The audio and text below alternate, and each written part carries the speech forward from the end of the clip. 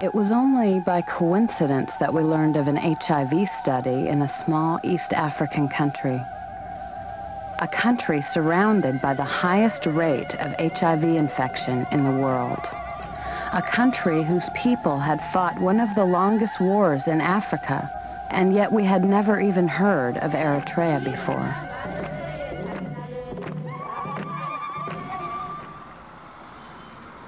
I recently had one case of a driver.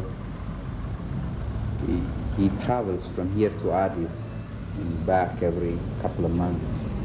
And he was sick and was diagnosed with HIV.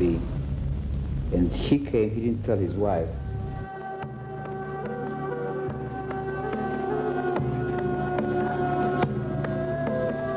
Many women came with complications from childbirth. Because of the scarring from female circumcision, all women have to be cut open during childbirth. Many women bleed to death or need blood transfusions.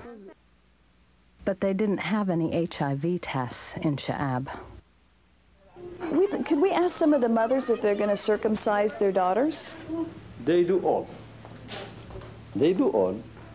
They all circumcise their daughters? Everybody is circumcised. What is the belief behind it? We don't know why we do it. Our mothers were doing it and we are doing that.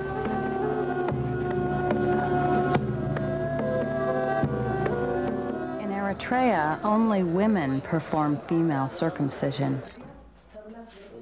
Zahra Abu Bakr was the woman's name, and people came from all over Eritrea to see her.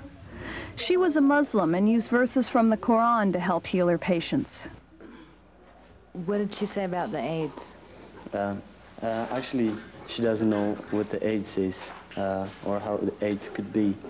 And she really finds skinny people, almost they are about to die, but she can't judge it because she doesn't have enough instruments to check out.